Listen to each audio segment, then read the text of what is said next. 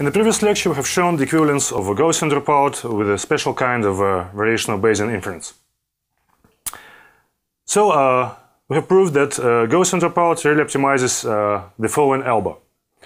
And in this alba, the second term doesn't depend on theta, so it can be ignored if we optimize only with respect to theta. And now the question is, why not to optimize both with respect to theta and alpha? Because remember that our variational approximation, our Q of W, depends on theta and also of alpha. And remember that the more variational parameters we have, the closer we are to the true posterior distribution. So we may only get our approximation better and better. So then, why not to optimize alpha with respect to theta and alpha? It is important to know that it was not possible until we came with a Bayesian interpretation of Gaussian dropout. Really, if we try to optimize with just the first term, the data term, with respect to both theta and alpha, we would quickly end up with zero values of alpha. Why so? Because we know that the maximum value of the first term is achieved when our distribution is delta function at WML. And delta function means zero variance, and zero variance means zero alpha. So we may obtain some non-zero values of alpha only if we optimize both terms, the data term and our regularizer. So now our variational approximation looks as follows. So this is fully factorized Gaussian distribution with respect to all weights Wij with a mean theta ij and with variance alpha theta ij squared. But we may go even further. Why not to assign individual dropout rate to each weight? Why not to say that our variational approximation looks as follows? So this is fully factorized Gaussian distribution over Wij with a mean theta ij and with variance alpha ij times theta ij squared. So we may now assign individual dropout rate, individual alpha, to each of the weights. And again, this will make our approximation only tighter. We only come closer to the true posterior distribution. But before we proceed, let us examine the properties of our regularizer, its dependence on alpha.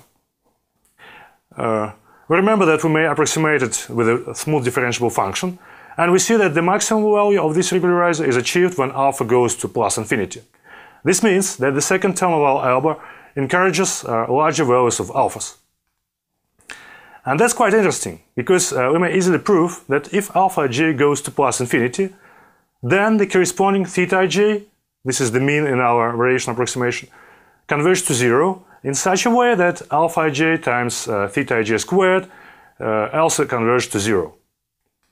But this means that our variational approximation, our Q Wij, becomes delta function when alpha ij goes to plus infinity. And delta function centered at zero. And delta function centered at zero means that the corresponding Wij is exactly zero. And this means that we may simply skip this connection, simply remove the corresponding weight from our neural network, thus effectively sparsifying it. So the whole procedure, which is known as sparse variational dropout, looks as follows. First, we assign a log uniform prior distribution over the weights. This is fully factorized prior distribution. Then we fix variational family of distributions Q of W given theta alpha. And again, it is fully factorized distribution over all weights Wij with a mean theta ij and with variance given by alpha ij times theta ij squared. And finally, we perform a stochastic variational inference, trying to optimize our alba both with respect to thetas and with respect to all alphas.